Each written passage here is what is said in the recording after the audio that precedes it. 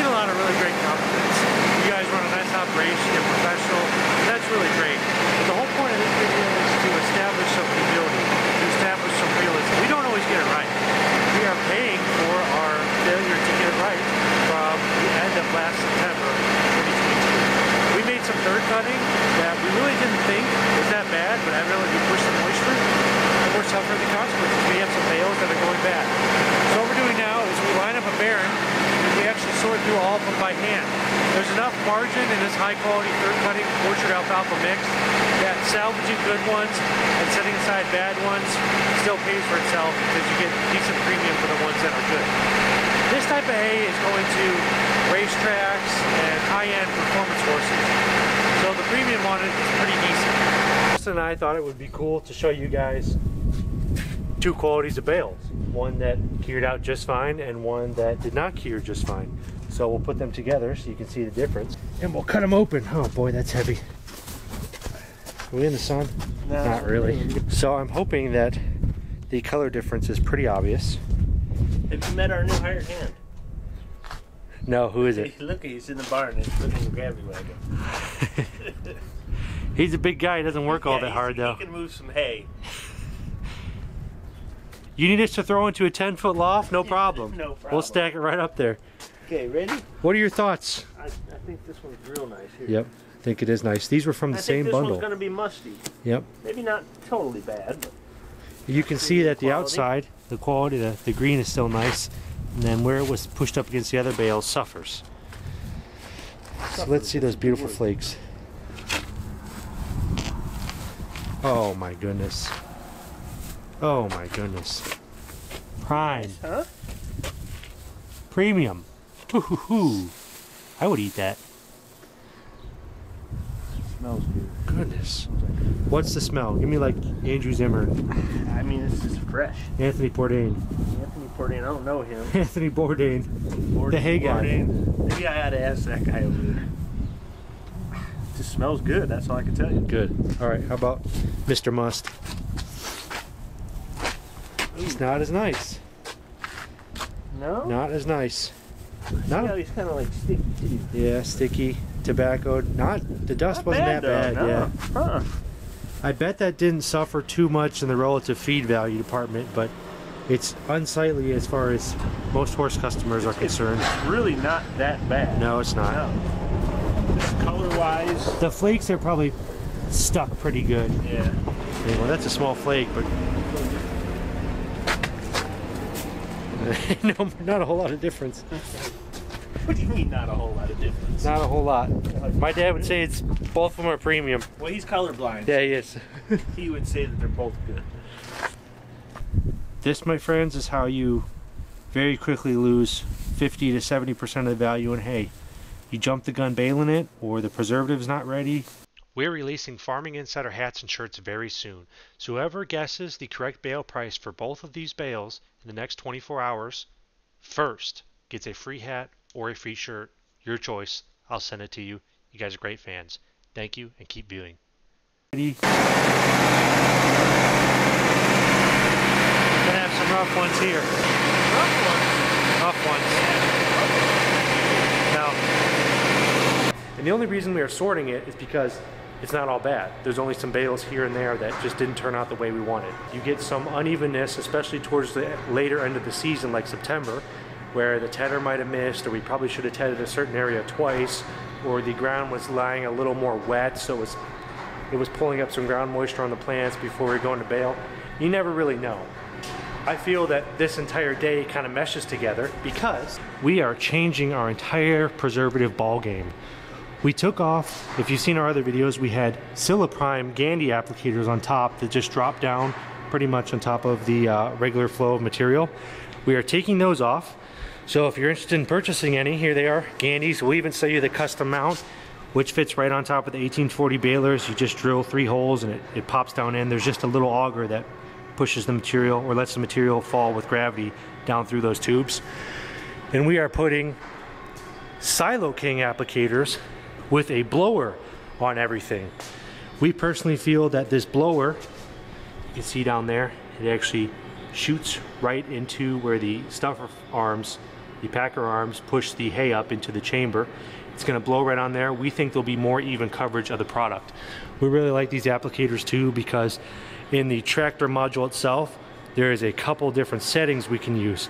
The oh crap setting, where this hay is actually wet and we need it, or this hay is pretty good, it's pretty dry, but we still want to lightly dust it just to make sure we have no incidents in the barn. So that's going to be a great game changer for us. I'll show you Justin, the expert sorter, feeding it back into our bale bearings. How are we doing? Hey, what's a good bale of hay look like? That's a good bale of hay, huh? I think so, right? It has wonderful color. If you were here, you could smell it. It smells really well. There's no visible signs of mold, and you don't see any off coloration where if the hay is baled with too much moisture, it'll actually heat on you. And when it heats, it'll lose color. It'll sort of look like tobacco, and it'll also dust eventually. That, you can see the easy comparison, is a not so nice bale of hay. You got any dust to show him, Justin? I don't know if this one does or not. It didn't dust too bad, but you can see it is a significantly different color. So we are setting these type of bales off to the side, feeding the good ones back through. So we have 21 bale bundles of nice hay and 21 bale bundles of not so nice hay. There's the color difference.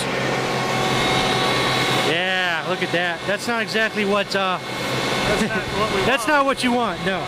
So what causes that, Justin? High moisture. High moisture, bale with a little bit too much moisture. It could be a combination of that and our preservative. I think our new route is going to help us keeping our bales good. I think so too. High. Are we feeding good ones or bad ones through? Good. Good ones. So we won't feed this.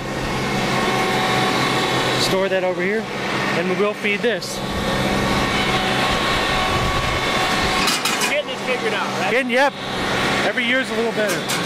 So here's 3 bales that are all really beautiful. I don't know if the color will quite show up on camera. We have what we need to narrow down and learn, and this year was a big trial and error, so we're happy that we got it over with. These bearings have a very tight package, 21 bales, 7 more bales for the Arkeson. The middle row doesn't breathe very well. So your tolerance for moisture, at least with the preservative system we were using, was smaller. We didn't really feel, well, at the time we felt comfortable, but looking back at it, we don't really feel comfortable baling over about 15% moisture with the system we were using. We've transferred to Silo King dry hay variety, and those great guys have promised us a little bit higher tolerances in these packages. We're also going to be putting on a little bit more uniform and treating it more like a science, because we're spending a lot of money on this stuff.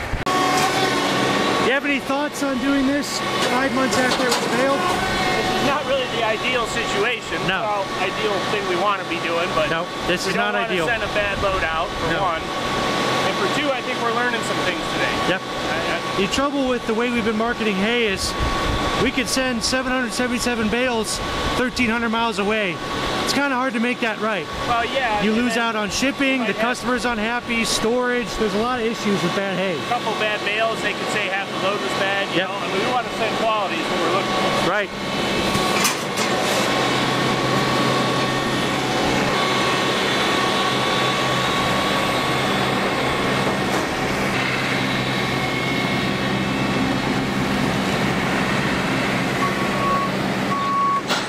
Can you tell if they're bad when you pick them up? No, but they're heavy. Yeah, they're heavy. I can't curl it back. So this has some pretty clear discoloring on the top, which you would think would mean the bundle wouldn't be good, but Sometimes when they're like real hard too. yeah, when they're hard. On the top, they're like crusty. Yeah, well, you have good color here, Yeah. and not so good color here, so we'll see how it breaks down. Maybe I'll film from this way, it'll be a little bit easier to show you. Yep. See, this is a bundle that is not exactly premium quality. You have significant discoloring here, some dust right there.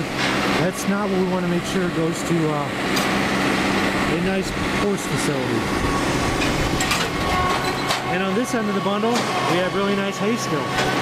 So this is why we have to sort. We will likely be able to organize and sort out the off stuff, label it as, you know, low quality, cheap cattle hay, and it'll get bought. Someone can throw it in the grinder and grind it up, or set it out in a pasture or field and let the animals pick through it. It won't go to waste. No way you'd ever feed this to a horse client.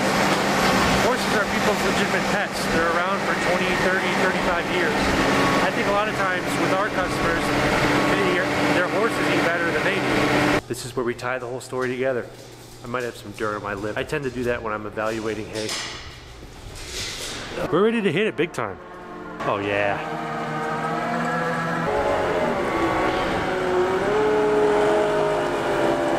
Mailing. All right, Robbie.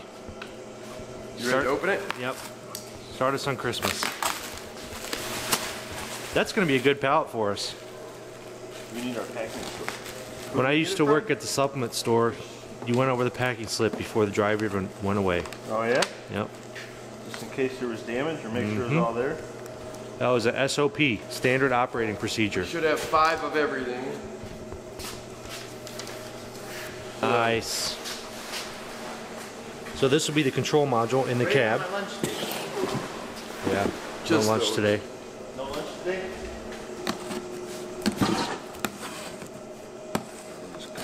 Staples, you just gotta rip them, huh? Yeah, why not? Be a man. Oh yeah. There you go. Oh yeah. Fish? We're going to put on stainless steel hardware? This side. Show us how it's done, Robbie. Robbie knows. We'll be mounted right here. Right like that? Yep. Mm-hmm. And the stiffeners will come down here. It's 11. The guys did a fantastic job mounting this, and luckily we already had one put on from last year, so it wasn't a completely from scratch setup. I was pretty much just the guy reading the manual. I sort of felt like when you're a kid with your dad, you're holding the flashlight in the car hood, but I let them do their thing and it turned out really well. They mounted all 4 in very little time. We left one baler unmounted because we'd like to make a separate video mounting the applicator in depth, running the stroke counter in depth, and also mounting our new bale scales in depth. We think that would make a really cool video with all 3 systems to show you how we do hay just a little bit differently around here. But as you can see, they just mounted up. We have some support bars. They're running the hose down to the blower system where it actually sprays onto the, or I guess dusts onto the windrow going into the baler. Robbie's dealing with the wires, Justin's zip tying it down so everything's nice, neat, and secure. The system looks really good, and we are super excited. Thank you guys so much for being awesome, awesome fans.